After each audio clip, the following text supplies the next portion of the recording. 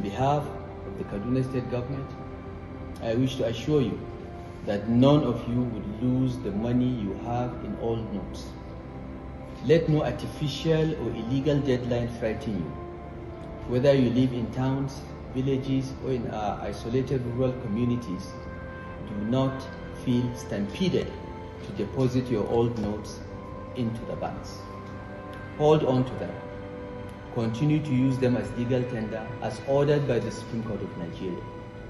No deadline can render them worthless, ever. The Kaduna State Governor Nasiru el-Rufai has assured Kaduna residents that the 500 Naira and 1000 Naira notes remain legal tenders standing on the Supreme Court's order. He asked them not to fret about the artificial deadline as none of their notes will be laid to waste.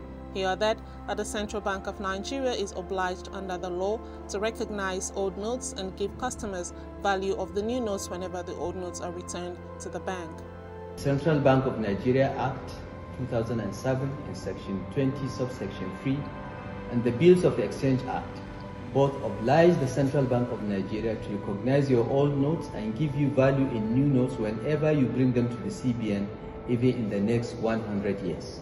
Similarly, the Kano State Governor Abdullahi Umar Ganduje has questioned why the President and CBN Governor did not think of the Naira design policy 7 years ago. He said, Babu shakka mun san muhimmancin da mutuncin. This currency swap policy, why didn't the President bring it 7.5 years ago or after elections? But now one must be compelled to think that there is an ulterior motive in the whole thing. How is it possible when the World Bank said the policy is wrong, the IMF said it is wrong, other leaders said it is wrong, but you said you need 7 days to think over it? That is why I closed down one supermarket for rejecting the old notes. The Supreme Court has said the old notes are still a legal tender, which is why any bank that refuses to collect, I will revoke their certificate.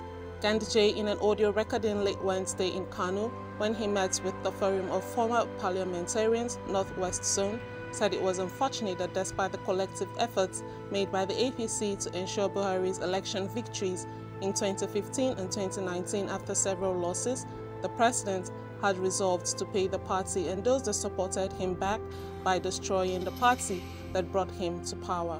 Following what can be described as a colossal failure of the Buhari and APC administration in the last 8 years, President Muhammadu Buhari had promised Nigerians to leave a legacy of free, fair and transparent elections and smooth transitions regardless of party affiliations.